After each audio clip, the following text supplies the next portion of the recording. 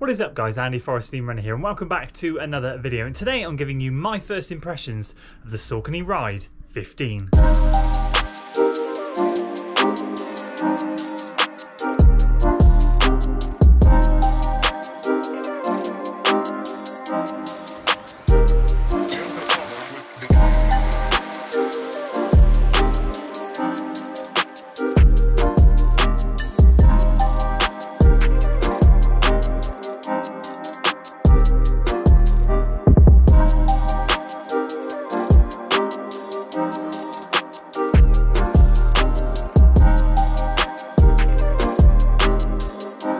So that's 10 miles, 8 minutes a mile, 80 minutes done and dusted in the Saucony RIDE 15. Delighted to have this thing in for review. You guys have mentioned in the comments for a while now that this is a shoe to grab, and you are not wrong. I am really excited to share my thoughts with you guys on this shoe. But of course, with all first impressions videos, we'll be going through the technical overview, so I'm excited to share that with you as well. If you're excited for today, make sure you give this video a like, share it with your friends, subscribe to the channel for weekly running content, and we'll start with the tech.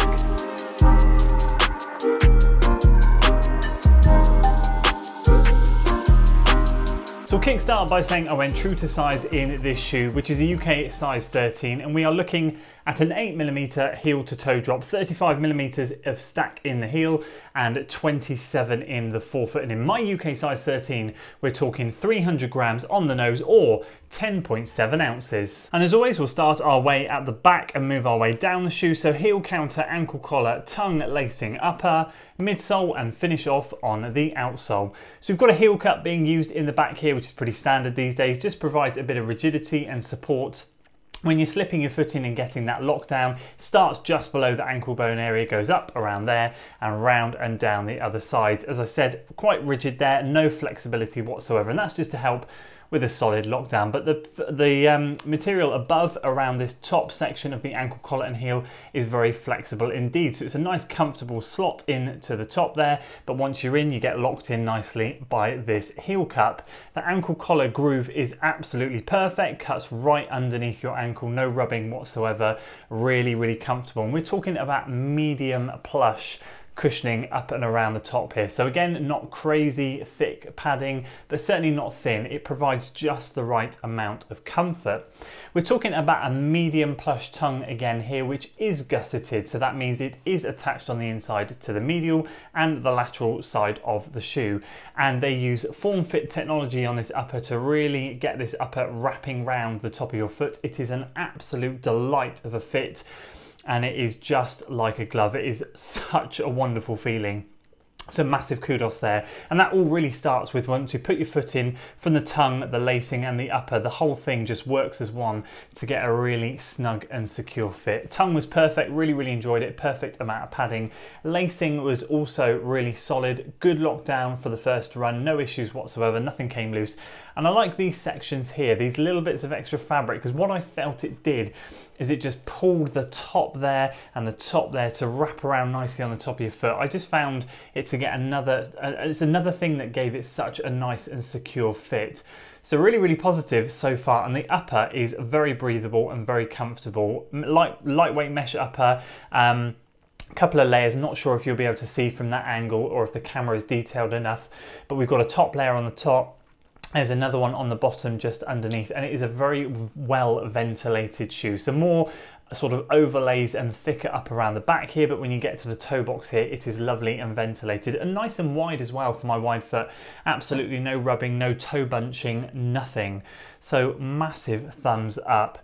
The midsole is a newer, softer Power Run foam. So Power Run is their standard kind of foam. You look at Nike and they've got React, you look at Asics and they've now got Flight Foam.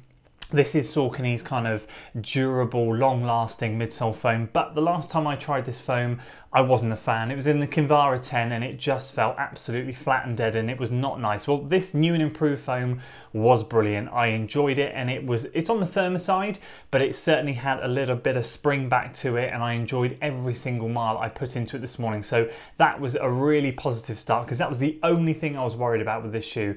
But I have to say, great stuff from Saucony with this newer, softer version. And then we finally have some strategically placed rubber on the outsole here. So a lot of exposed midsole on the bottom, but strategically placed rubber there to protect in the higher wearing areas, just to give a little bit extra protection, but not too much to add crazy weight to the shoe. So overall, a really good job there, and that is the tech.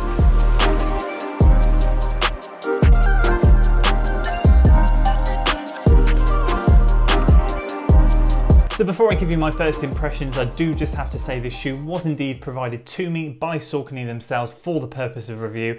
However, they are not paying me to make this content, nor are they going to see what you guys see first here on YouTube. They have no editorial control whatsoever. So I'm excited to share my thoughts with you on this shoe. And to be honest with you, I have absolutely nothing negative to say about it, which is brilliant. So many of you guys were dropping comments when I was testing shoes earlier this year saying you need to test the Ride 15. And I guarantee you there'll be a lot of you in the comments right now. Get down in the comments now and let me know if you are one of those people telling me, because you'll be delighted to see that I have finally got my hands on a pair. So as I said, my only concern with this shoe was the Power Run midsole. Obviously, I've tried the Speeds, the Endorphins, the Endorphin Pros, and the Power Run PB midsole is absolutely insanely good. But the Power Run midsole I tried in the Convara 10 a few years back was just...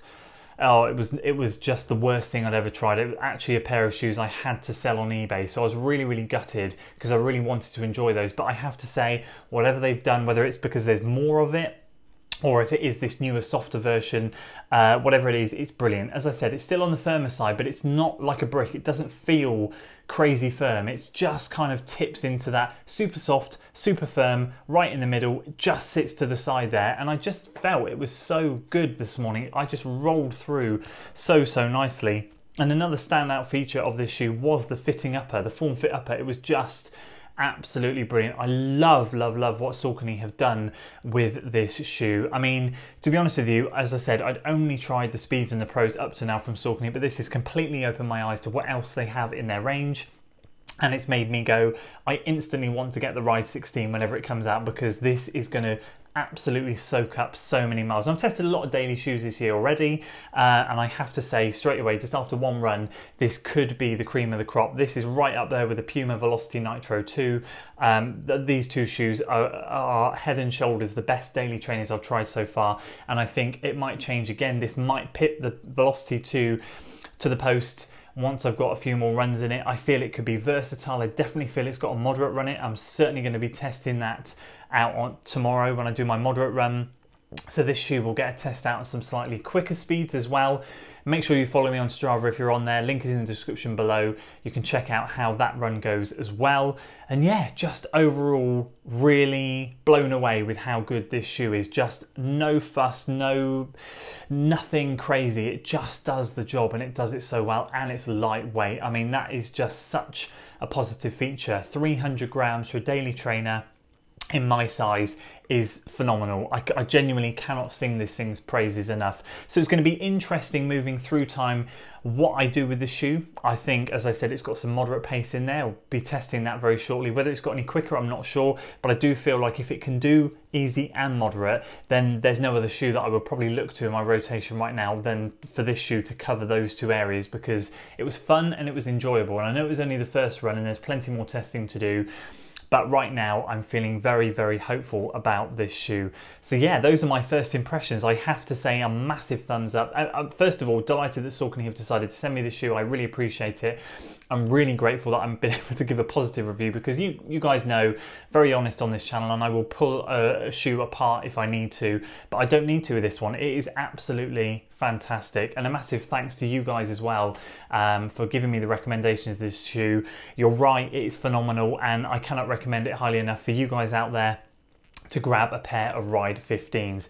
So that is it from me today, guys. Let me know in the comments below what your thoughts are on the Ride 15. Do you love it? Has it been a great shoe for you? How many miles have you got in it? Share your thoughts down below, and yeah, I'd love to get that conversation going. So that's it from me today, guys. If you enjoyed the video, please do give it a like, share it with your friends, subscribe to the channel for weekly running content, and as always, I'll see you in the next one. Until then.